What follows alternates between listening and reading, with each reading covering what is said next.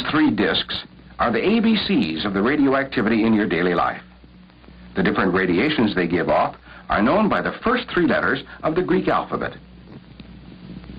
Alpha is the radiation coming from polonium-210, a radioactive element discovered by Madame Curie in 1898.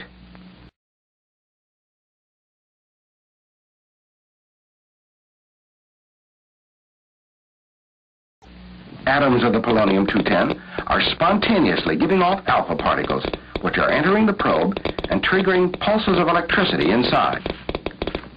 The current is amplified by the instrument. You can see the flow of current on the meter calibrated in counts per minute. Each burst of current makes a clicking sound come from the speaker. You've probably heard the instrument called a Geiger counter.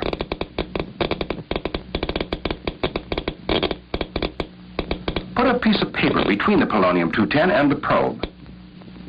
The current drops, showing the paper has blocked the alpha particles.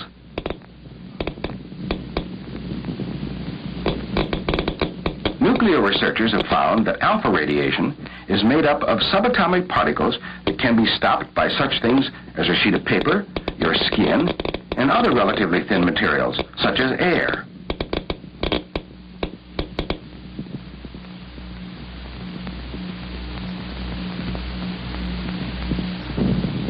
Beta, the second Greek letter, is the name given to the radiation coming from strontium-90, an element chemically similar to calcium. The betas are also picked up by the probe and register a little less than 200 counts per minute on the meter.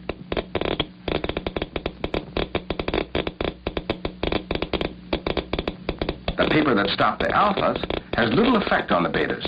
They go right through it. Research has shown that betas are also subatomic particles, but have more penetrating power than alphas. Now put a 3/4 inch thick piece of wood in the path of the betas. The wood absorbs most of the betas. Beta particles are stopped by such barriers as wood, thin sheets of metal, walls, and many other materials.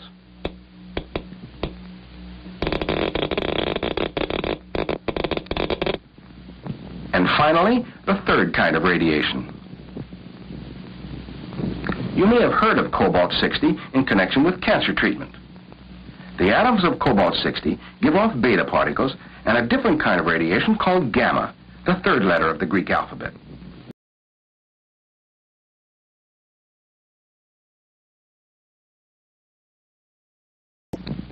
The combination of betas and gammas results in 300 to 400 counts per minute. Bring in the same paper. The radiation from cobalt-60 goes right through it.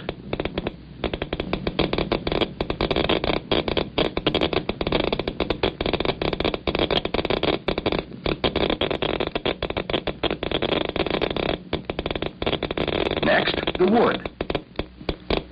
The cobalt-60 betas are absorbed by it, just as the betas from strontium-90 were. Now you're measuring only gamma radiation.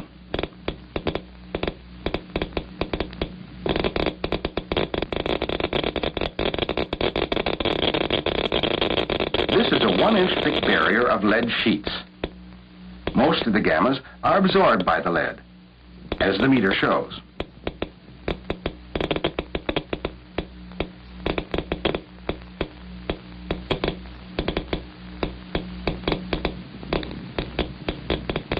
Almost all of the radioactivity in your everyday life is made up of these three kinds of radiation.